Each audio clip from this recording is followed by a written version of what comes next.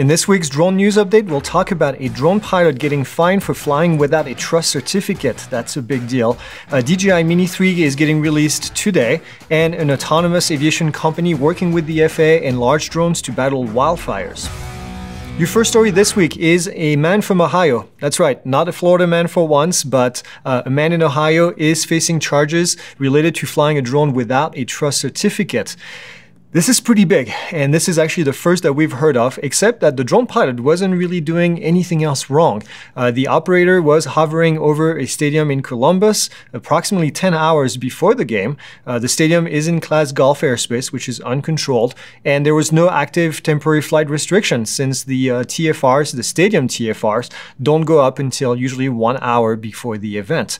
The Columbus Police Counter-Terrorism unit saw the drone flying over the stadium, tracked it down to where the pilot was. The pilot stated that he did not have a Part 107 certificate or a trust certificate completed. The Franklin County Municipal Court charged the man with 2 counts of operating an aircraft without a valid license.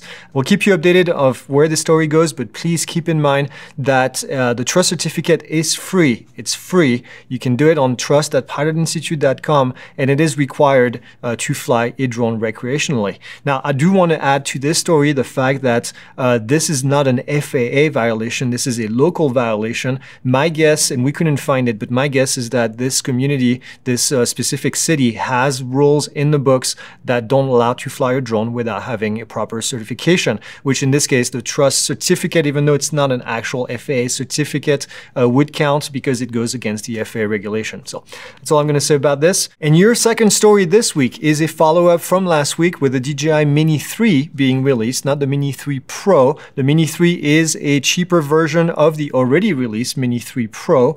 The drone has the exact same sensor, but some reduced capabilities, such as no obstacle avoidance sensors. It doesn't have the 48 megapixel option. You can do 4K at 30 frames per second instead of 60 on the Mavic 3 Pro.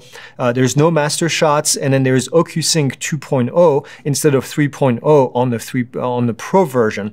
However, the cost is definitely reduced, and the flight time has actually been increased. The max flight time is now 52 minutes, which is absolutely incredible.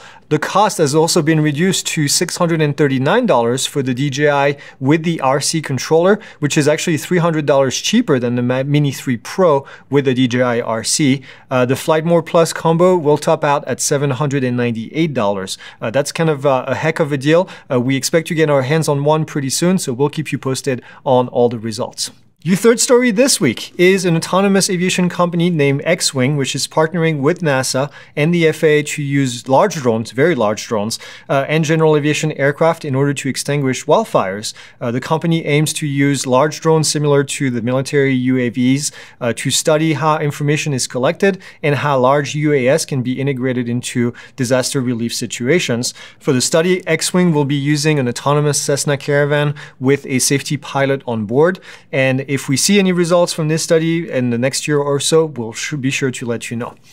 And then lastly, we have 2, actually 3, but new free deep dives available on our website. The Autel Lite Plus and the Mavic 2 Pro and Zoom deep dives have been published and ready to go. If you are an aviation or an airplane pilot, we also have a Sporty's electronic E6B free deep dive that we just released on the website as well. So make sure you head out to pilotinstitute.com and you'll be able to enroll in the course for free. That's it. That's all we have for you this week. Have a great weekend. We'll see you next week.